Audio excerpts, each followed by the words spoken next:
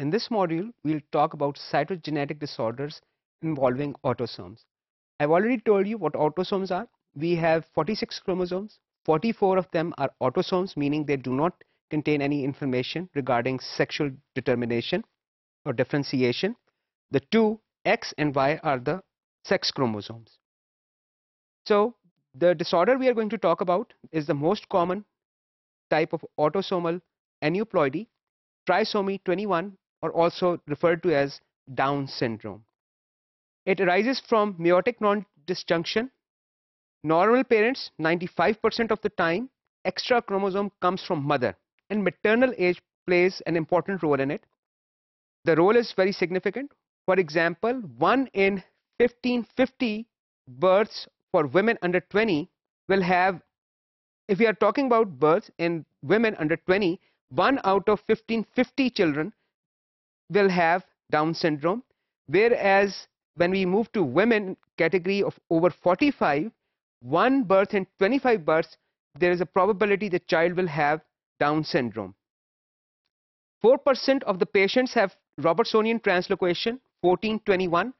14 is also an acrocentric chromosome, 21 is also an acrocentric chromosome. We won't talk about this since it is slightly beyond the scope of this course, but I just wanted to mention that 1% of the patients are mosaic. That, what do I mean by mosaic? That their cells, all their cells are not the same genetically. Some cells will have an extra 21 chromosome, other cells will have the normal number of chromosomes, which is 221 chromosomes, and the total number is 46. So the severity of this disease depends upon the degree of mosaicism. So if we are looking at a mosaic patient with mosaicism, the severity will depend upon how many normal cells this particular individual has.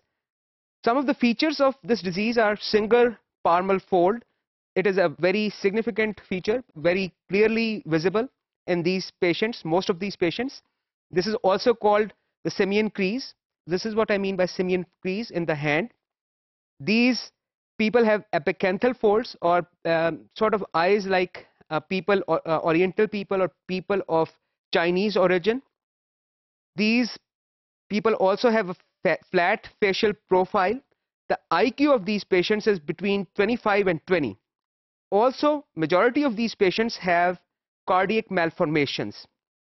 Next, I would like to show you a photograph of patient with Down syndrome.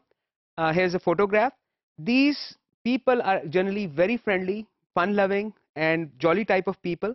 You may have come across this since it is the most common cytogenetic disorder of autosomes. Next, we will talk about cytogenetic disorders involving sex chromosomes.